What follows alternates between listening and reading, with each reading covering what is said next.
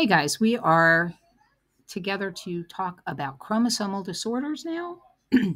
This is where we are going to learn to apply the information we learned in week 2 of this course, also found in your textbook in chapter 1, to specific disorders. And we're going to talk about the significance of translocations and briefly touch on other structural abnormalities of the chromosomes, more about that in a smaller video about mutations. We're going to identify common features of people who have the following autosomal disorders: trisomies 21, 18, and 13. They are the most commonly found in their full form in the human population. We know that other chromosomes can also have trisomies, but in order for that to be a real human being, there has to be a degree of mosaicism. And we're going to identify features of individuals with disorders of the sex chromosomes, such as Klinefelter syndrome, Turner syndrome, and trisomy X.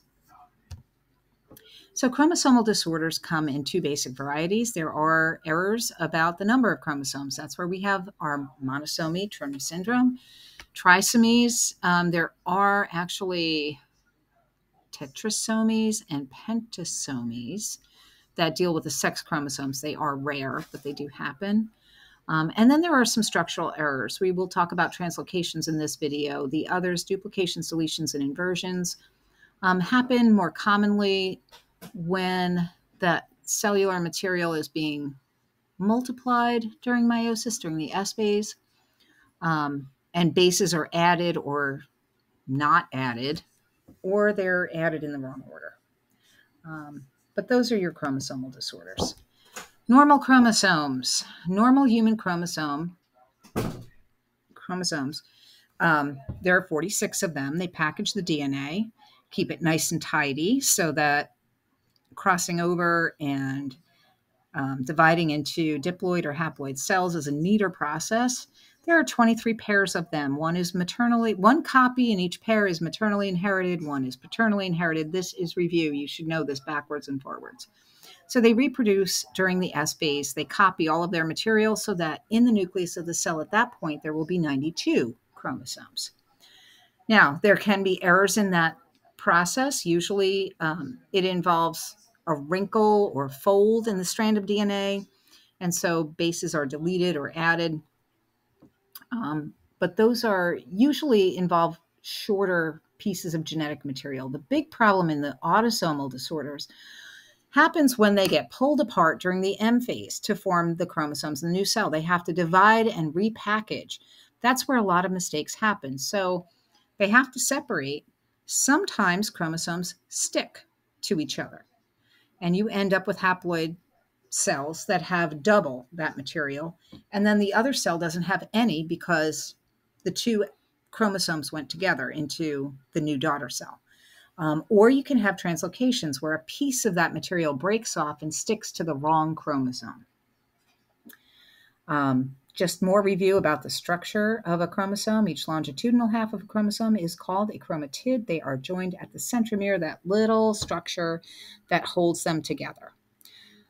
The chromatids have short arms. They're called P for petite, and long arms, Q, because that's the next letter in the alphabet. I did not come up with that system, but that is what it is. And this is all background to help you understand what can go wrong during that M phase. A little bit more about chromosomal structure. Homologous chromosomes, just to give you a vocabulary, they're part of a pair. So see, there's chromosome 1, and see how they match. They have the same gene loci. They are the same length. They have the same amount of DNA. And they code for the same traits. The difference between the two, the maternal and the paternal, are the alleles, those variations of trait expression, right? So that's a homologous chromosome. A non-homologous chromosome, if we were to take a piece of chromosome 1, and stick it onto chromosome 2 is non-homologous, okay? So they're just from different pairs. So when I talk about translocations, this will make more sense because we'll put it into context. We use the word autosomes to describe the chromosomes on pairs 1 through 22. Anything that is not a sex chromosome is an autosome. Sex chromosomes are considered separate. We put them last in the karyotype, even though they're fairly large, just because they're different. Chromosomes can be described, and I will tell you the significance of this in a second, as metacentric, where the centromere is close to the middle, and your Q arms and P arms are more similar in length. Submetacentric, you have shorter P arms because the centromere goes a little closer to the top, and acrocentric. So 10 is one of those acrocentric chromosomes where the P arm is really, really, really short. Now, why is this important information for you to know? It's not trivia necessarily, but it's also not something you need to memorize. The reason is that there are some errors that only happen with the acrocentric chromosomes because the P arms are so small that they're more error prone in that way. They're more prone to make certain types of mistakes. Okay. So now let's talk about translocations. A translocation is an event that occurs when a piece of a chromosome, see this greenish guy here, is broken. And that material wants to go somewhere. It should go right back where it was, but it doesn't. It goes onto this chromosome and gets stuck onto a non-homologous chromosome. Same thing is happening with this one. That little piece of pink is going onto this little piece of, I don't know what color you want to call that, teal chromosome.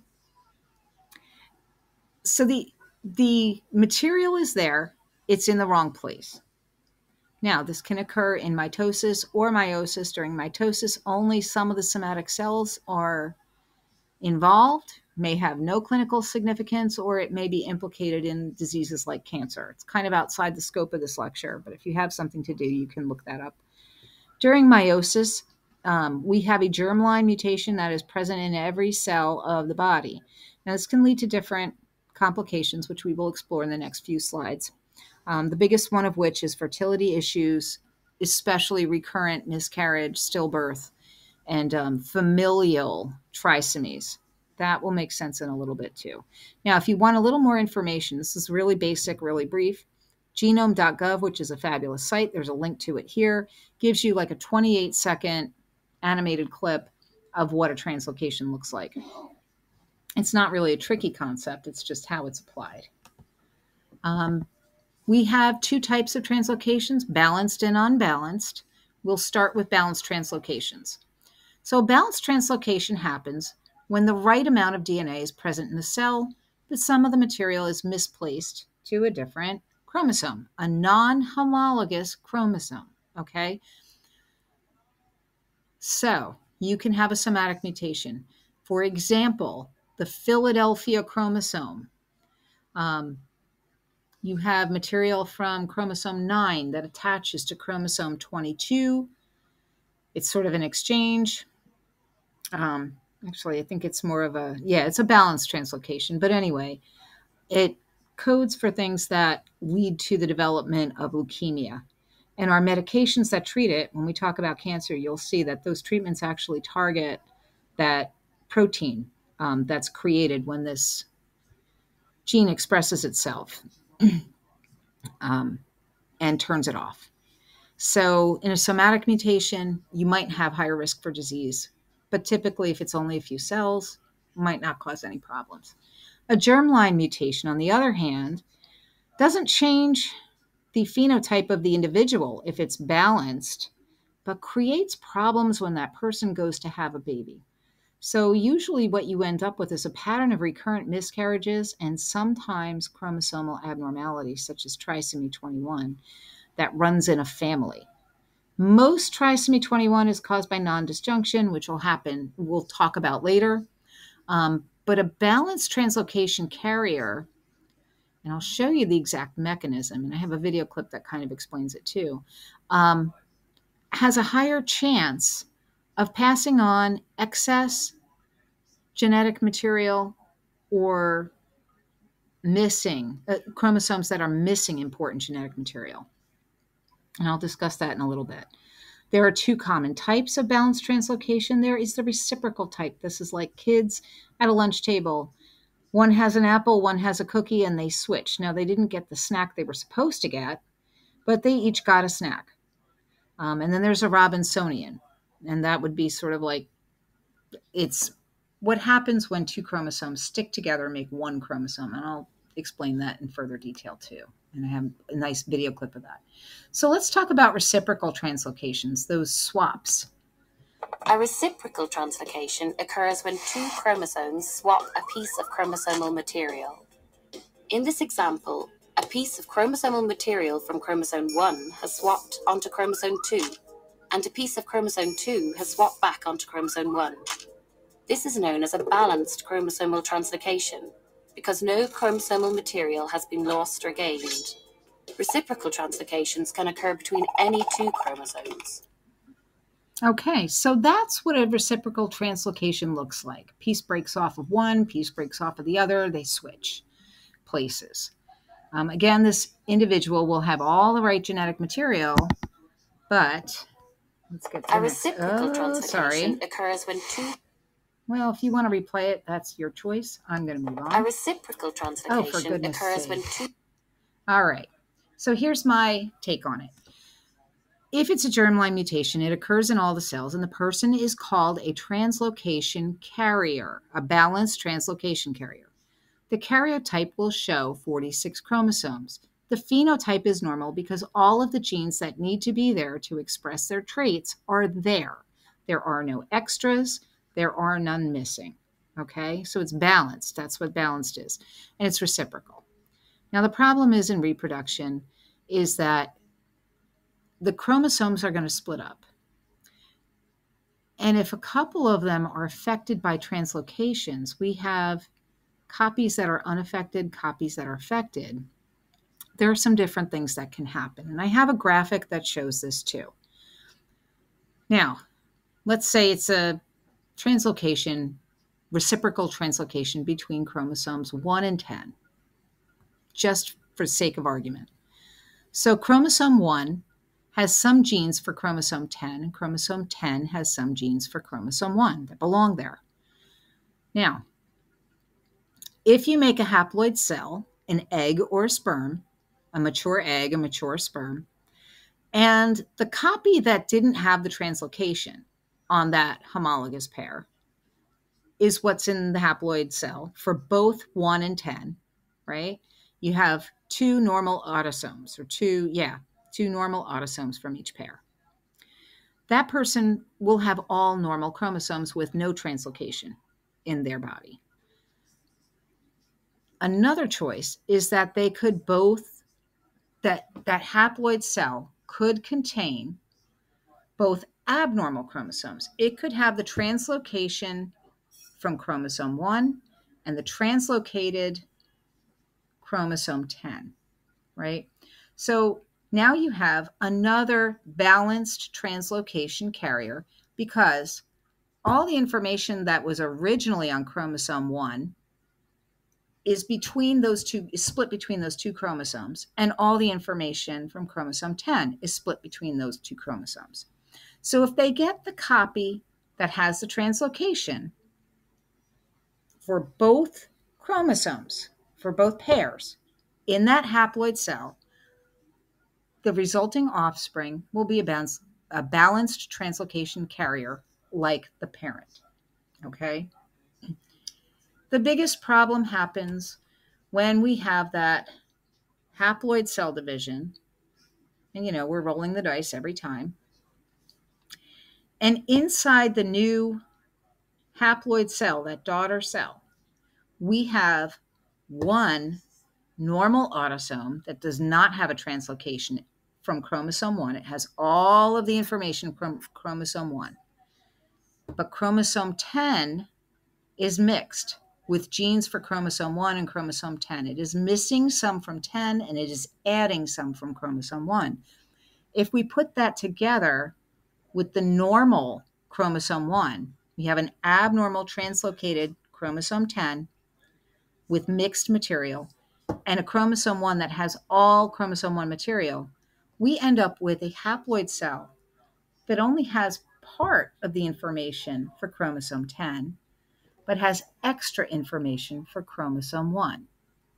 Now, I have a graphic that will make that even more clear, but that is the essential problem. Now, most of the time, as you have heard from me a couple of times, When we add or delete important genetic material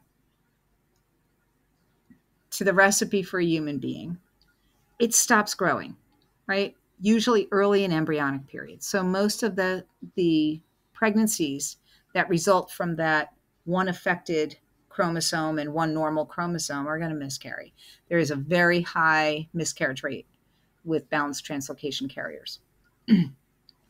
Sometimes they may develop. If it is a chromosome, if the chromosome affected is something like 21, and you have a little extra information from chromosome 21, and not enough information from something else, that's when you're going to have a syndrome. And that'll be a familial syndrome because it tends to run in families. You have a lot of balanced translocation carriers, and their children sometimes end up with these trisomies or monosomies because of the translocation. All right. If I lost you there, I'll get you back. Under the unbalanced chromosome thing, I have a diagram that shows how that looks. We're going to talk next about Robertsonian translocations, and this is when two chromosomes stick together and make one giant chromosome. A Robertsonian translocation carrier describes a situation where someone has 45 chromosomes instead of 46. Robertsonian translocation only occur between the acrocentric chromosomes. These are chromosomes 13, 14, 15, 21, and 22. What happens is that two acrocentric chromosomes get stuck together, making one large chromosome. The commonest chromosomes to become stuck together are chromosomes 13 and 14, and the next most common are chromosomes 14 and 21. Other possible translocations occur much less frequently. A Robertsonian translocation carrier is healthy. However, problems can arise should the Robertsonian carrier wish to have children. To become a parent, you have to make a mature egg or sperm. Each parent only hands on half their chromosomes into the egg or sperm. Normally, each pair of chromosomes come together, exchange genetic material, known as crossing over, prior to dividing. For Robertsonian translocation carriers, this process is more complicated. In this example, Carl is a translocation carrier. He has one chromosome 13 stuck to chromosome 14. He also has another normal standalone chromosome 13 and 14.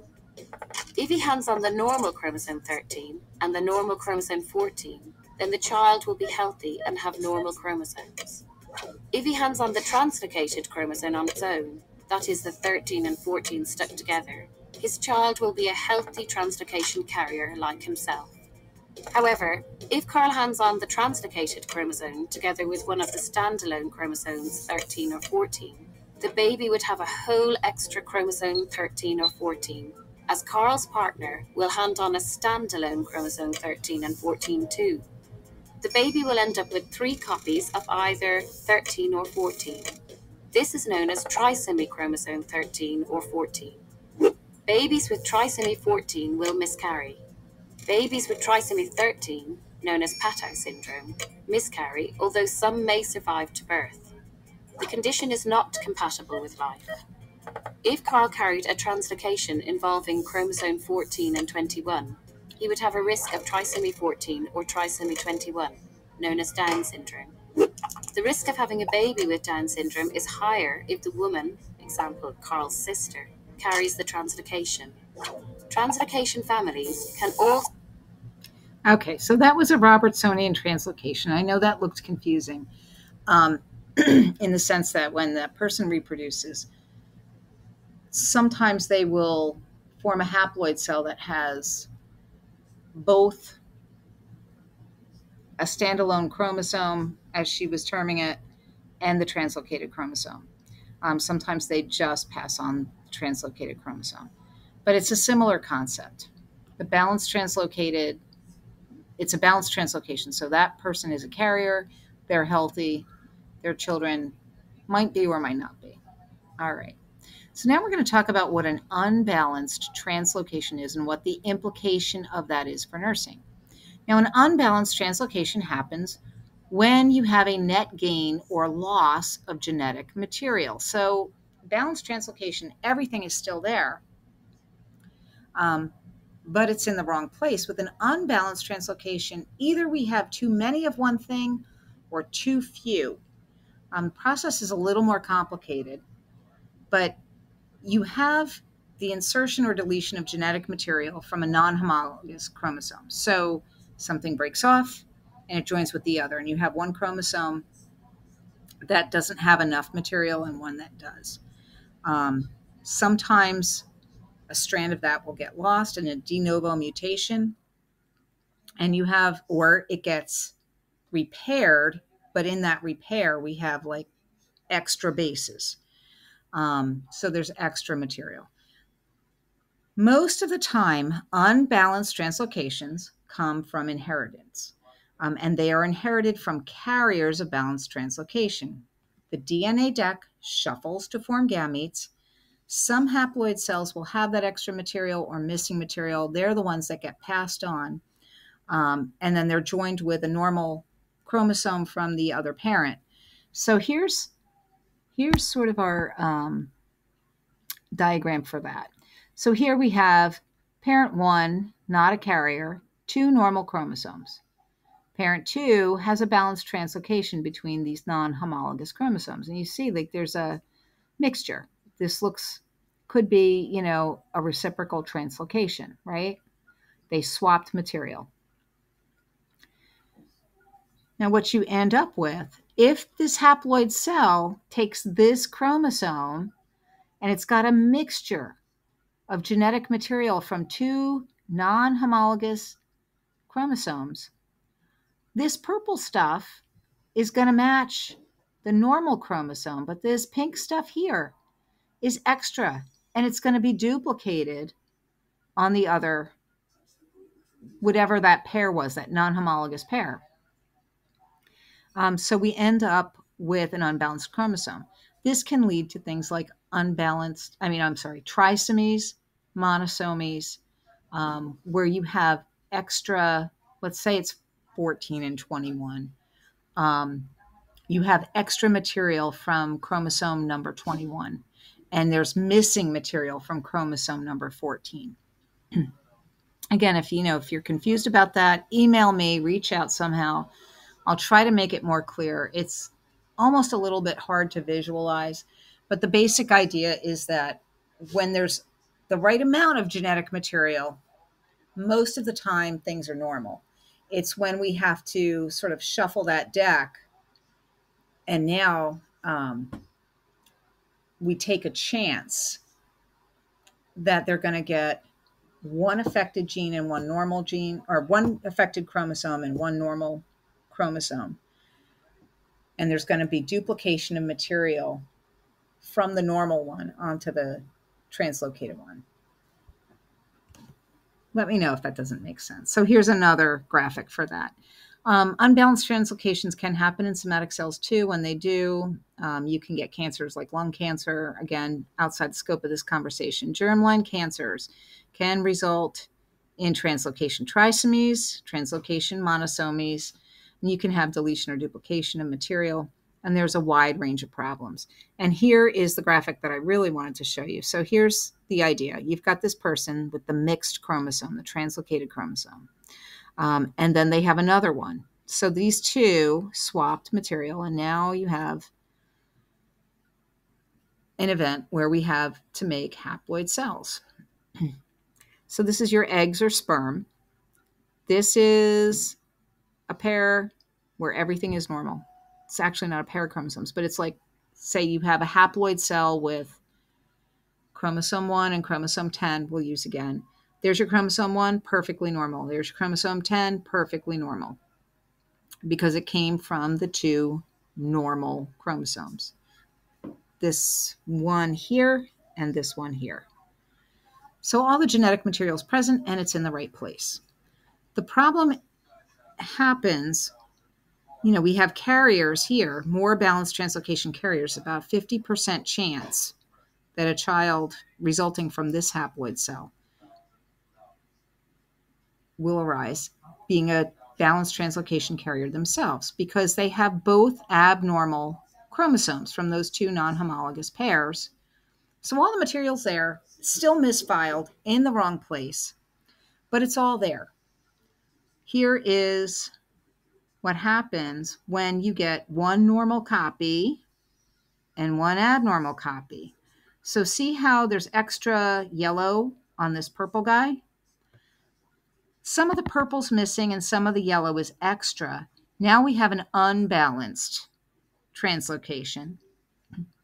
And when that person goes to reproduce with a person who has normal chromosomes, this person is going to have that unbalanced translocation pattern where there's extra genetic material from this set and missing genetic material from this set. So the purple is missing a little and the yellow has extra. And sometimes, depending on the size of the translocation and which chromosome is affected, that will sort of color the way that those genes express themselves. Okay, so that was translocation, and we're going to move on to non-disjunction, and then we're going to take a break. Non-disjunction events happen during gametogenesis, and I spelled that wrong. I will correct it. In normal gametogenesis, in meiosis 2, the chromosomes duplicate and divide a second time. This time they're going to do 2 separate cells with 2 copies of each and then divide again, resulting in the formation of 4 haploid daughter cells, right? We already talked about normal gametogenesis, in the last, I think it was about 2 weeks ago. What we get with non-disjunction is that 2 of those chromosomes stick together. Okay, so out of those 4 cells, one of them ends up with 2 when there should be 1. It's a haploid cell. And one cell ends up with no chromosomes from that pair. They stuck together. One went and, both of them went into one haploid cell and none of them went into the other one. So the result is the formation of daughter cells that will lead to aneuploidy. It is more common in the maternal gamete than it is in the paternal because the eggs are older. So some disorders of aneuploidy include monosomy and trisomies, Jacob syndrome on the sex chromosome, trisomy X. And we're going to take a break here, and then we'll pick it up again when we talk about the aneuploid disorders.